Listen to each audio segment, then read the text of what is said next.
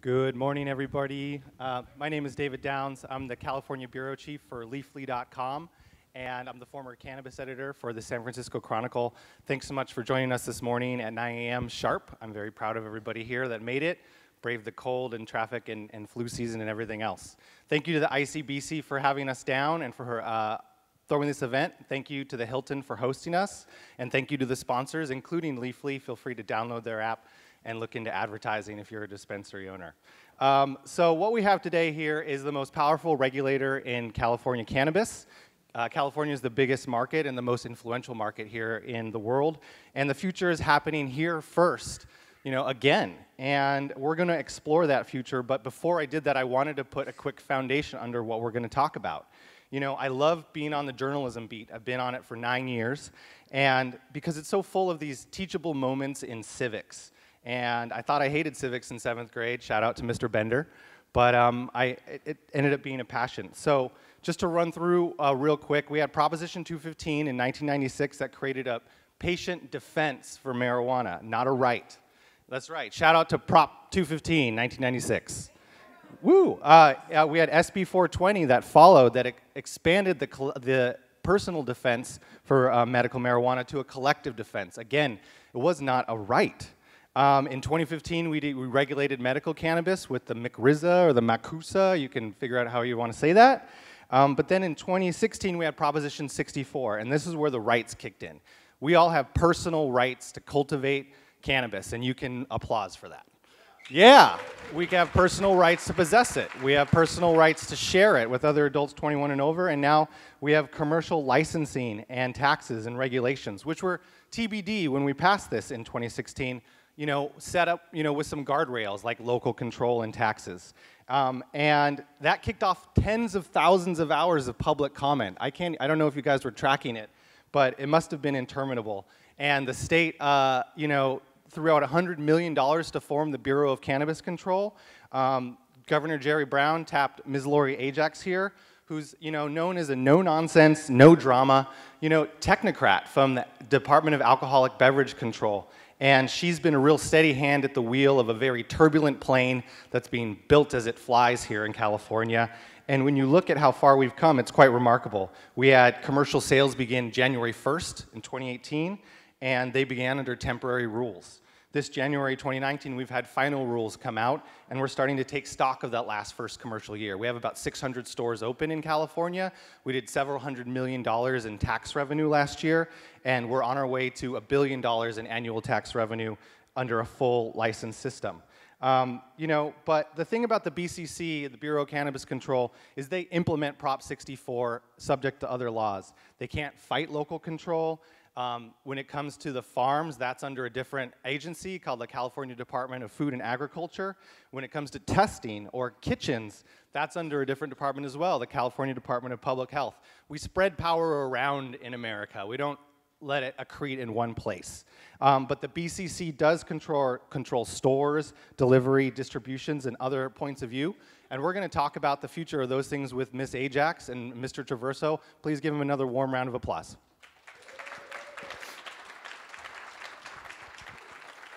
Good morning, thank you for being here. So we have a new milestone kicking in, and I'm seeing it on Instagram these days, and that's people taking photos of their first annual licenses. And this is a big deal because you've never been able to get a license from the state of California to affirmatively grow or distribute or do anything with cannabis until Prop 64. But those temporary licenses were much easier to get than these annual licenses. But now annuals are being issued, and it's the year of annuals. I wanted to start there and talk a little bit about the number of annuals that have been issued and some of the biggest challenges to getting an annual, and then how business people in this audience might be able to prepare so they have a smoother experience in annual licensing this year. So we haven't issued very many annuals, as probably you know. The Bureau, I think we're around 21, but a lot of that is because we have really primarily focused, especially during November and December, on making sure we got people their temporary licenses, because that ability for us to issue temporary license went away at the end of last year. So Some good news on that is that in November and December, we were getting so many applications. In December alone, we issued over 1,400 temporary licenses. So I think that should be something we all should be thinking about, because that was a big rise in temporary licenses. So now that people have their temporary and they have their extension so they can operate, so that's probably most important. We want people out there, we want them operating. Now we move into looking at the annual application, and it is challenging. It's a lot of rules, a lot of things that you have to provide to the Bureau, or whether it's the Bureau of Food and Ag or Public Health, but we're working on trying to figure out what's the most challenging things for our applicants and how we can make it easier for them to comply with our rules and get the documents that we need. But we also have the provisionals, so don't forget about that. The annuals, the provisional, there was some legislation last year that was passed, and we can issue provisionals, especially in situations where you're waiting for the local jurisdiction to make a decision on your CEQA requirement, that's our environmental requirements, or if there's some other thing that's out of control of the applicant that they're waiting for at the local level, we can issue a provisional. And so I think you're going to see a lot of those starting to this next year, because they'll be a little bit easier for us to issue than the annual. This strikes me as you guys at the BCC doing your best to smooth over some of this turbulence at a time when the locals might still be catching up, and it speaks to, it's like I'm perceiving this philosophy of trying to keep things moving as best as you can. Is that a philosophy that's going on at the BCC? Yeah, I mean, I'll jump in here. I think it's really important, and we want to underscore the point of how important it is to get people into the market, get them a license, get them the ability to get up and running and get a sense of how it is to operate in this newly regulated system. So to Lori's point of all the licenses that were issued, the temporary licenses in December, that was really big for us to get people their temporaries before the ability to get them those ended at the end of the year. So to have those folks in there and now, you know, getting up and running and getting a sense of how things are going to work, I think that's really important for us. Just to dig in real quick, when you're getting an annual licensing, what tends to be the biggest snags? Is it declaring who's on the ownership? Is it the background checks? Is it a CEQA review, if necessary, for a store or distributors or things like that? What do you see consistently coming back as a snag? I think the biggest thing is getting through the local jurisdiction process. I think that's probably the biggest getting through building and planning. Maybe you have to have a conditional use permit or a special use permit, getting through CEQA. I think some of the stuff we're seeing on our end, like getting a surety bond or going to get your fingerprints, those are just it's education. Here's where you go to get that. So I think for us, it's probably the biggest holdup is at the local level. Well, let's stay with the issue of local control. You can't force a city or county to do anything with regard to cannabis, and the total power rests with the city or county in terms of shaping what kind of cannabis commerce it wants to have locally. And this idea goes back to before America was America, when we were a bunch of religious fanatics founding colonies. Local control was paramount, and before there was counties or states, the rule was that, you know, you could dictate to a large degree what was going on in your area. I think we've seen over the last 2 years that a lot of locals have said, we are not prepared for this, we're not trained for this, we don't have a budget for this, why do we have to do this? Even though a lot of them demanded, you know, to be in the driver's seat for this. Have you seen this as well, and what can we do to train up locals? Is there a way to do a best practices conference where the state regulators who are really knowledgeable can drive some of the learnings down to the local levels? How can we get to the point where these local rules are copy-pastable for new jurisdictions? So I think it's important to mention one thing before we sort of dig into some of the stuff that we're doing right now. And I may have mentioned this when we were sitting here last year, although, I mean, I can't even remember what I did 2 weeks ago. So forgive me if I'm repeating myself, but I think in 2017, as we were leading up to January 1, I want to say that we spent about 120 days going to different conferences and local jurisdictions to talk to folks and really get a sense of what was going on. And I think that what we took back was that we understood that a lot of them weren't going to be ready to go on January 1 of 2018. And we tried to just reinforce the point that we were always going to be a resource, and if people had questions, comments, or concerns, they could talk to us and they could get in touch with us, and that, I think that has helped. But I think to David's point, I think there's a lot more to be done, and I think we're working toward that now with putting into place this local liaison office that we're trying to hire folks for that can actually work with cities and counties directly. And I think Lori might have a better sense of the timing on that, but I think we're trying to get that started and up and running because it is such a huge piece of the overall process. Yeah, I think we're finding that the locals are struggling, just as confusing it is for our applicants. They're also confused on what the regulations say, what the state is doing. So we've just really recognized that we have to have a lot more outreach. We've been doing a lot of outreach, but we need to do a lot more. And so that's why we've developed this local liaison unit. We've already hired a manager for it. We're bringing on at least about 9 people that are just going to work directly with the local jurisdiction. And that's going to include some of their applicants too that they are having trouble advising. So we're going to work directly with them. And then they're going to have somebody that they can call directly. Even though we respond to inquiries by email, a lot of times people want to pick up the phone and get a real person, and we get that. And I love your idea of having like a best practices conference, because we always talk about it. Everybody's going out to Colorado to go to these conferences. I think we do it better here, so we should do our own conference here. So right, the California way. Speaking of Colorado, they had an intergovernmental working group that was in operation for a while, designed to play air traffic controller among all these different agencies, because there's a lot of moving parts here.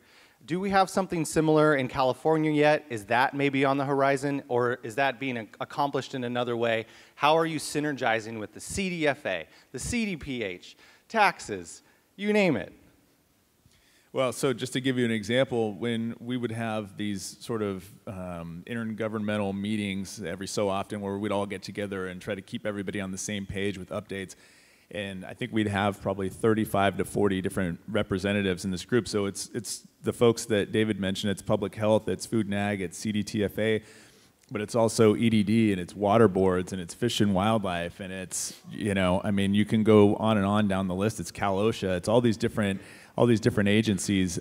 So the coordination is, it's not always easy, but I think we've gotten the process down pretty well, where there's always an open line of communication, and especially with food and ag and public health, because we got to work in lockstep so many times with those agencies. So I think we're doing a pretty good job. It's never as smooth as you want it to be. It's always, the coordination's always tough, especially when people are so busy. But I think we do a pretty good job.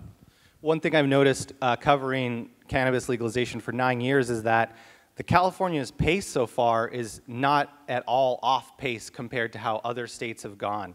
When I look at Colorado, Washington, Oregon, we saw the same ratio of banned counties to cities and counties that allow it. We saw the same pace of adoption in terms of implementation at the local level.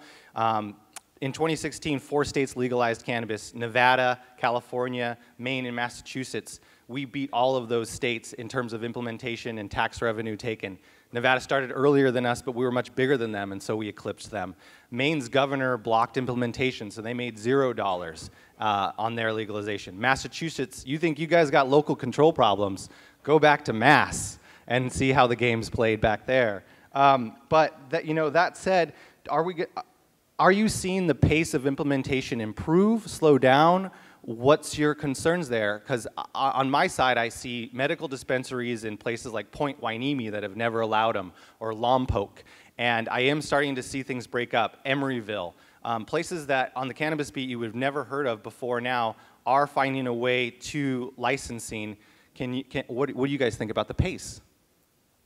I think it's improving. We're seeing it improve. I'm going to say, but it's not as fast as we need it to go. I will say that, because you guys go pretty fast. So even for the state to keep up with you, it's a challenge, and we try. And so I think for us, we are just constantly trying to, what more can we do to get cities and counties to embrace cannabis regulation? Because of course we think if you're regulating it, that's got to be better than not regulating it. But I think we're starting to see that movement again. I mean, we thought it would be at a quicker pace than it was, but we're getting there. What are some of the bright spots that have surprised you? I mean, Salinas has taken off. Santa Barbara County has taken off.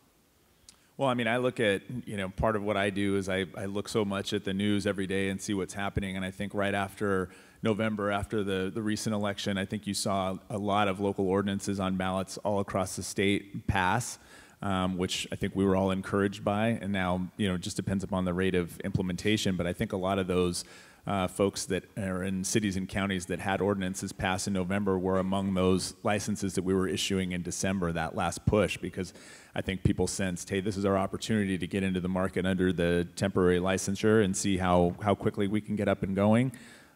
So yeah, hopefully in 2019 that pace sort of continues and we see more and more of that. But we are seeing it, and that's, I think, the encouraging thing. I was just going to add, I definitely think having our final regulations in place is helping, because before they weren't sure, we kept changing them, right? And cities and counties don't like that, just like you guys probably don't like it either. So I think having just consistency is going to really help things this year. Is there any chance that locals will say, gosh, this seems like a lot of work, I'm just going to defer to the state in this regard? I feel like when you look at alcoholic beverage control, there's a lot more deference to a state regime and some very local sort of choose your own adventure type choices you make about time, place, and manner of alcohol delivery, but it's pretty much run at the state level. Has there been any talk about locals deferring to state, or is that just way off the table? We haven't heard too much of it. We would welcome that, by the way. Coming from alcoholic beverage control, full local control has been an adjustment for me, because I'm used to, at ABC, you were the sole licensing authority. So you did defer to the locals for land use issues, but the state made the final decision. So I think we'd welcome that, but I don't know, Alex. Yeah, but I think more probably took the extra time to just sort of deliberate what they wanted. I think if they were going to accept our rules as written, we would have seen more come online sooner, is my If thought. I was a business owner and I was told I was in a banned town or a town that was on the fence, can you give me 1, 2, 3 action items, things I should be definitely doing locally that are table stakes things that if I'm not doing, we can't even be having this conversation? Is it just civic engagement? Is it lobbying? Is it writing your own initiative? Yeah, what are you telling business owners who want to get this going locally? Move? That's one consideration. But, right, I mean, obviously, if you want to be in business now and you're in a banned county, that is, you have to move, right? But if if you want to stay where you are because you've been doing that there for many years, it's really engaging the local jurisdiction. We're starting to see cannabis business owners run for city council, board of supervisors. Shout out to Cody Bass in Lake Tahoe. Yeah, I was just going to mention Cody. And they're winning. Right? So there you go. Do you guys know the story of South Lake Tahoe? Clap your hands if you do. It's worth. Right? We got to talk about that. It's worth talking about. So Cody Bass is a longtime activist. He's from Plano, Texas. His dad was convicted of smuggling. He got like a sophomore high school education, dropped out, became a ski bum, came to Tahoe, saw Tahoe, said he was never leaving, worked the chairlifts, got into medical marijuana, grew it, helped start a dispensary in Berkeley, cut his teeth on regulations there, opened a club in Tahoe, spent 10 years going round and round with locals over ticky-tack nonsense. They really raked him over the coals as a small business owner. Last year, Cody Bass ran for city council and on the election day swept out all the older incumbents of South Lake Tahoe and went out into his community, learned what the real issues were, which were fire control and local housing issues with regard to Airbnb, seized on those issues, not cannabis, and now Cody Bass sits on the South Lake Tahoe City Council. Anybody can do this. It's really inspiring. This week, the South Lake Tahoe City Council voted to pass its local cannabis ordinance. Cody Bass had to recuse because he's on the council now. So he was in the audience advocating for his business, and I think it was a 3-to-1 vote to ensure that that small business has a place in this system. So shout out to Cody here. Yeah. To move on to final regulations, which are permanent down now, the number one thing that people were keeping an eye on in them was the non-storefront delivery license type. Now, this is what we guys know as retail deliveries, and the license type wasn't in Proposition 64. It actually came out of Governor Brown's office during a legislative session. And I'm never sure why he did this or his office did this, because he's never really carried much water for cannabis. But it's a real revolutionary license type, because most states, legalization states, there's 10 of them now, do not allow delivery. You're from the Department of Alcoholic Beverage Control. The idea of driving around alcohol and delivering it gave law enforcement officials hives for years. But here we are now with a situation where there's over 100 delivery services that are licensed to deliver all across the state now, and cut into the lack of access issues in these ban towns and provide taxed and regulated cannabis to the people that voted for it. What has been the response to the final regulations which codified that storefront license type and that non-storefront license type? Can you take me into, not the backlash or the blowback, but just the reaction to finalizing that? I mean, so I think overwhelmingly positive in terms of the allowance for delivery. I think the road was a little bumpy along the way getting there. I think you saw the response from League of Cities and police chiefs, but I think the overwhelming point was just that this is what the people voted for. This is what they wanted. And there was far too many instances where I think there was some number I saw where people had to drive on average 60 miles just to get access to a licensed retailer. And for a lot of people, especially patients, that's not a possibility. So I think that when you look at allowing delivery, I think it's common sense more than anything else, and that's the direction it was headed.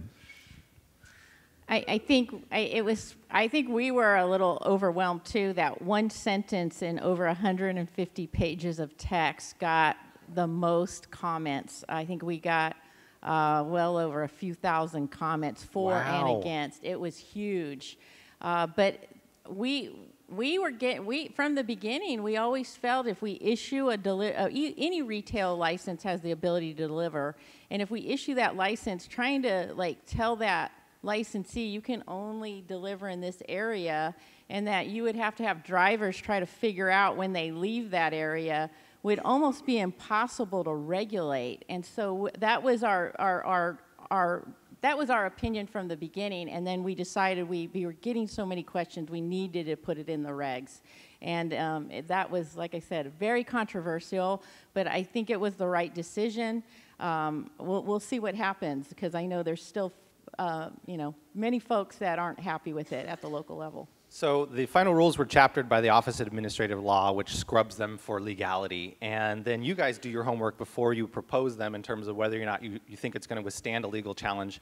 Can you take us into the legal precedent that might put us on firm footing for allowing this delivery license type? Is it? Yeah. I think it's the statute itself. It's how we interpret the statute that you can't prevent delivery on any public road. So I think that's where we're going to be, that is where we're going to have. It's a right-of-way issue. Right. But of course, we don't know what the legal challenge is going to be. We haven't gotten one yet. So, and then, the Bureau won't be defending that. That would be our Attorney General's office would represent us in something like that. I understand that maybe there's some new law that's, we're in a new legal territory, in that it might have to do with what's delivery, where is the point of transaction, especially now with Amazon. Like, this issue of the legality of cannabis delivery at the local level is bigger than cannabis. It relates to online commerce and taxes and the fundamental limits of police powers and local control in an interconnected, digitized society where these transactions could be occurring anywhere. And I'm trying to find a question in there. But I guess, did that come up in the talk? Amazon, e-commerce, where's that place of transaction?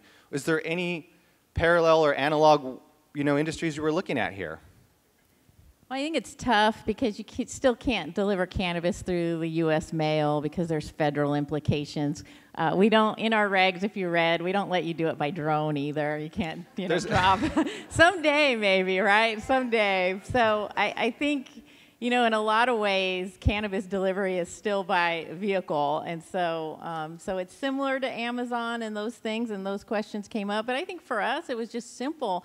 if we give you a delivery license, you're entitled to go anywhere in the state to deliver your drivers, and we're regulating you. There's very strict regulations on what a regulated delivery driver has to do. There's limits on how much they can carry. They have to have GPS. The licensee has to know where they are. So we feel like public safety is more safe with regulated delivery drivers than all the unlicensed delivery drivers that are out there.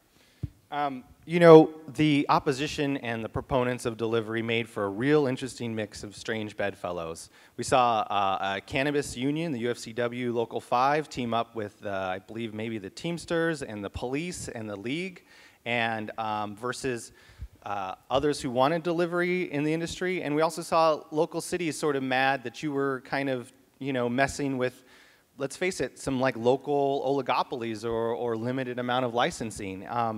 You know, who do you think is going to lead the challenge if there is going to be one? Is there a face of this? It seemed like coming out of delivery, I haven't heard one major group be like, we're going to take the banner up on this. We're going to fight this over the top. Do you know where the challenge might be coming from?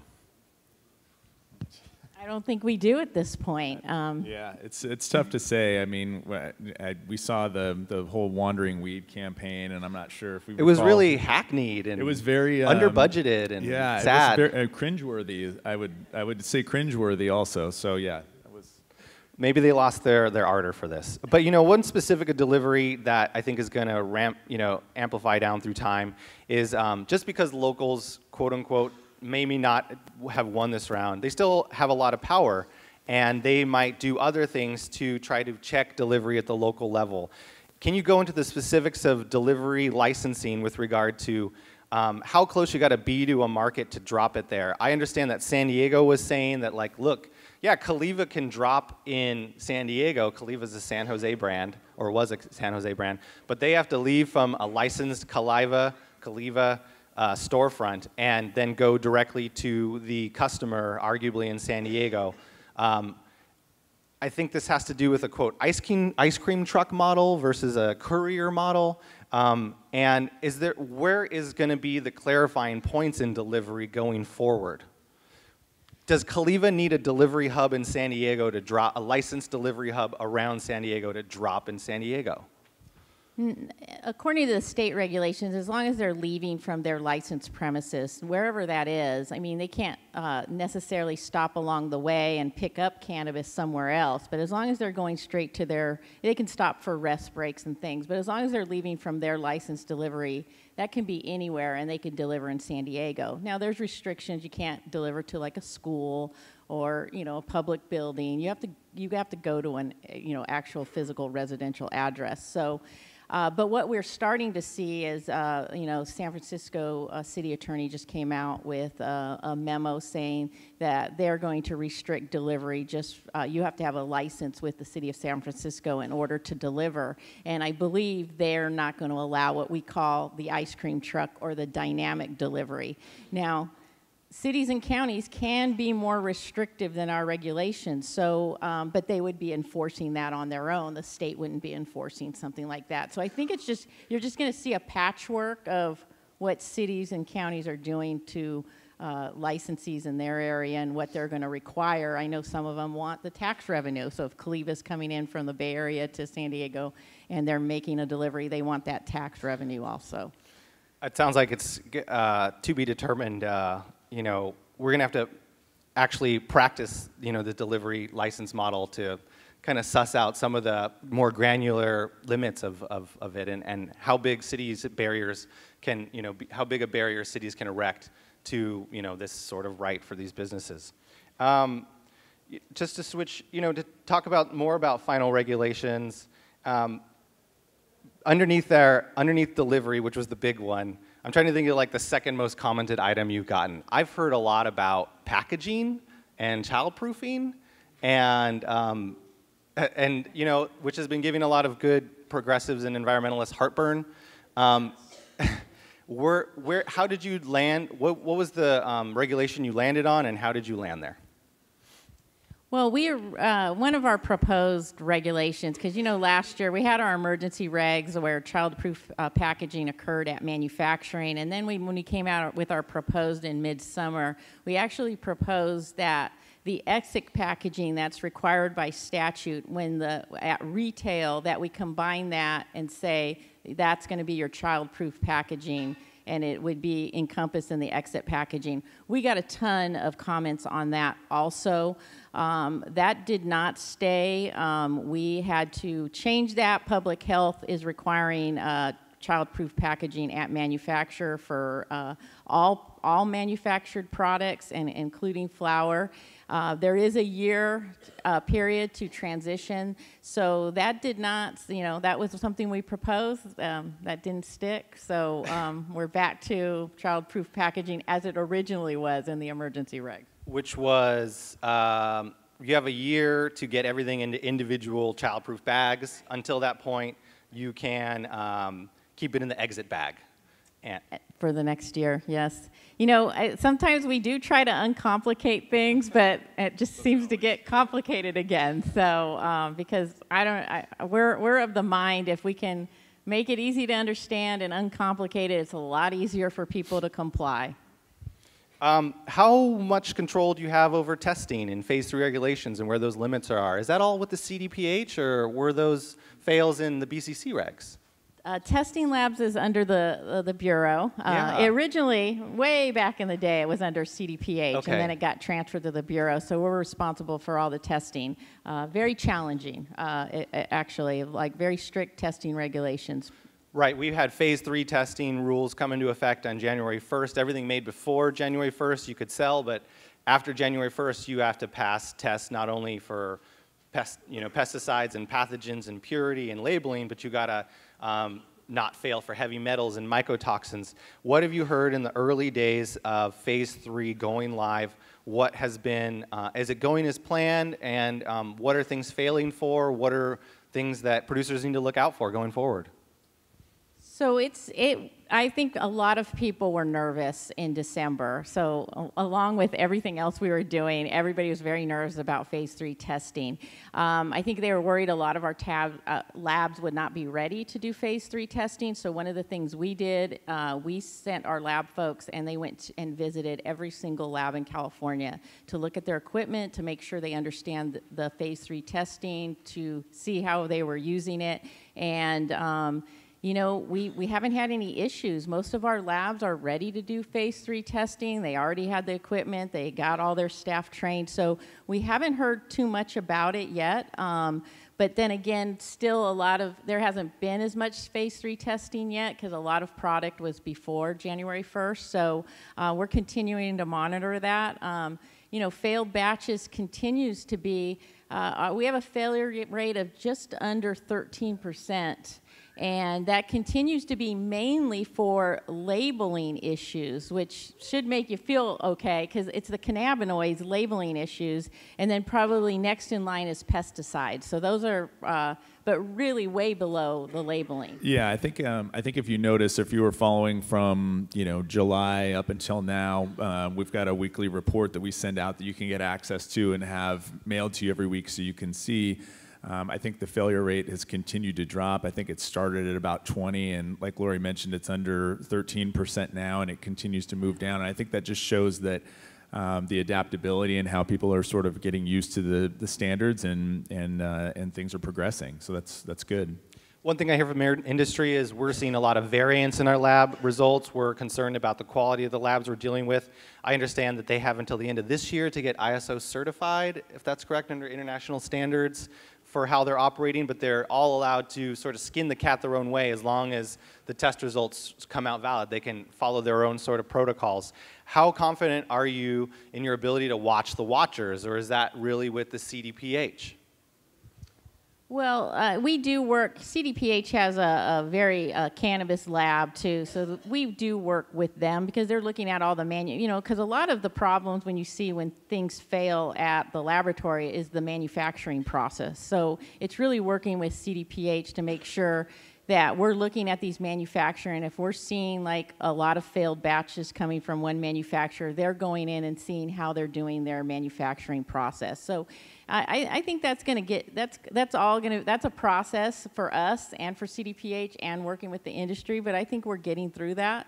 Do you guys have any interaction at the federal level? Are you going to be doing any lobbying, or do you keep an eye on what's happening in DC this year?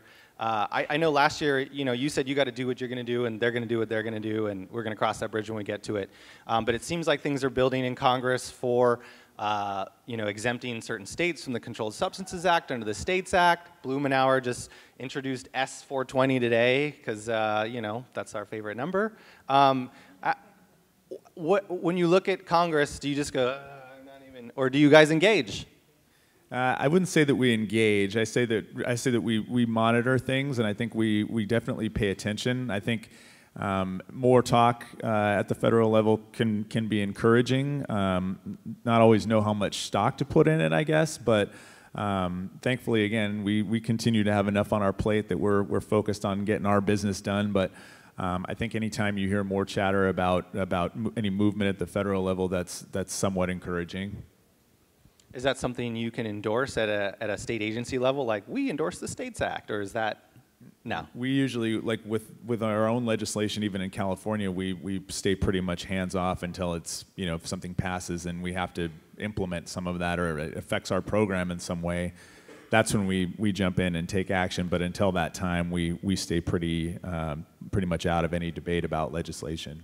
Speaking of California legislation in 2019, what do you hope comes out of this legislative session, if anything? What are some red-hot fixes we need, if anything? Do you sense any signals from the governor's office in terms of what direction he wants the legislature to go? They have this supermajority. They theoretically could get things done. Yeah. Cannabis is always popular during ledge season, so that's great. See, it's contagious. So we expect there's going to be a lot of bills out there. I'm not really sure. I've seen a little bit on labs with the certificate of analysis allowing for like amendments, but I really haven't seen too much. I'm really hoping if there is a real problem with our regulations or something that we would be working with the industry to help. We're more, when we say final regs, that's not really final. We expect, yeah, hey, go figure. Well, I mean, alcohol regs are still evolving. They don't change nothing in alcohol, you know what I mean, on regs. But we know we're going to be doing some reg packages this year and making some fixes. So don't have no fear. We'll be out there again with probably, but it won't be these large regulations package. So I think they'll go fairly smoothly because we're only going to be dealing with, a little bit of the regs. Rep. Bonta introduced a tax sort of relief measure into a democratically controlled legislature, that is really interested in raising revenue right now. You guys don't control the tax levels. They were in Prop 64, and it takes a 2/3 vote of the legislature to amend them. A lot of people in the audience are hoping for tax relief to drive more people into the legal market. You can't give that, but do you see other forces that are affecting prices, like a decline in the price of cannabis coming up? I mean, I think I can't really speak to the decline in prices of cannabis, but as far as the taxes are concerned, I mean, this obviously we saw this bill, the same bill last year, and it's one of several bills that are going to get reintroduced this year or already have been reintroduced. Can't really speak to whether 11% is going to make that much more of a difference than 15% for most operators, but hopefully it's a start. And I think we saw that bill not make it through last year, basically because I think they looked at what tax revenue was coming in, and the thought process was, well, if taxes aren't at the level that we were expecting, then why would we cut taxes? So you can look at that a number of different ways, but I don't know that there's going to be more of an inclination to make that work this year. I think a lot of it, again, is going to depend on what we see from CDTFA's tax reports. There's another one coming up, I think, within the next week or maybe even a couple of days. So definitely going to keep an eye out on that and see how things progress. Lori, have you seen the CDTFA Q4 revenue totals? Can you I have not. Okay. I'm not in their secret squirrel world. So All right. I see I it called when them yesterday. everybody They else wouldn't tell does. me. They said February 14th for Q4 revenue, and we probably raised several hundred million last year. It's a couple $100 million here or there, and it might end up to real money. This year, you guys got $10 million to do some equity type of grants. That doesn't seem like very much money. But I wanted to throw it to you about, when can we expect an equity grant application form to come out, and what might be on it? I know we got 2 minutes. So that's going to be coming out very, very soon. That's all I can say. And we try to simplify this, right? We keep saying that. We have $10 million, which is not a lot, to provide to local jurisdictions that have equity programs. You get one license with $10 million. Yeah. Sorry. So we tried to make an application process that's going to be very easy for the locals to apply and us to be able to track what they're doing with the money. And we're hoping this catches on, and we're very successful for the jurisdictions that get this money, that maybe we're going to see more local jurisdictions adopting a local equity program. The cannabis industry isn't the first one to face equity problems, and there's been other attempts in the past, small business loans, minority points on government contracts. Where else can people look in the state apparatus for a leg up, if anywhere? I mean, you've been in the state for a while now. What are the go-to programs for, help before cannabis existed? Yeah, so I think we have to do more. Money's great, and but I think at the state level, and we keep looking at this issue. How can we reduce barriers to entry to get people into licenses, to assist them with getting a license? One of the things the equity program, the legislation that Senator Bradford passed, is we are going to have 4 people that just provide technical assistance to the local jurisdictions that have equity program and their equity applicants. So I think we need to do a better job of making sure people understand how to get licensed, and we try to reduce those barriers. But also we have to encourage, we've got a lot of small cultivators that are trying to sell their product through the supply chain. How do we incentivize our distributors and our retailers to buy from those equity applicant cultivators or manufacturers? And so, and it's just, that's a bigger conversation than just the Bureau. It's really engaging the industry with this and seeing what we can do. If there's something we can do with our regs, is how we change, how do we incentivize other businesses? And I think that's what we're going to look to explore this year. 2 more questions. There's one more. Enforcement's a reality this year. What is your priorities? So just really quickly, if I had the breaking news, little music in the background, we just put out a release this morning about our enforcement unit shutting down an illegal retail or illegal delivery service in Sacramento and an illegal storefront in Los Angeles. So activity is happening on that front. We've talked about this a few times, how 2019 is going to be a year of enforcement. We're going to really get out there. Our cannabis enforcement unit is working with local law enforcement, local governments. We're continuing to get complaints about illegal activity. We're following up on all of those, and so I think you're going to see more of this type of activity. And we have a public education, public awareness campaign coming out where we're really going to try to get after those illegal operators, digital messages, not just the cease and desist letters, and then also really trying to encourage the consumer to buy from their licensed retail location. So that campaign hopefully is going to be starting sometime early next month, and you'll definitely see some things happening pretty quickly. Well, guys, we're out of time. I just want to let you know. Okay, but wait, I'm sorry. I just have one question. Let's hear it for David and Lori and Alex Traverso one more time.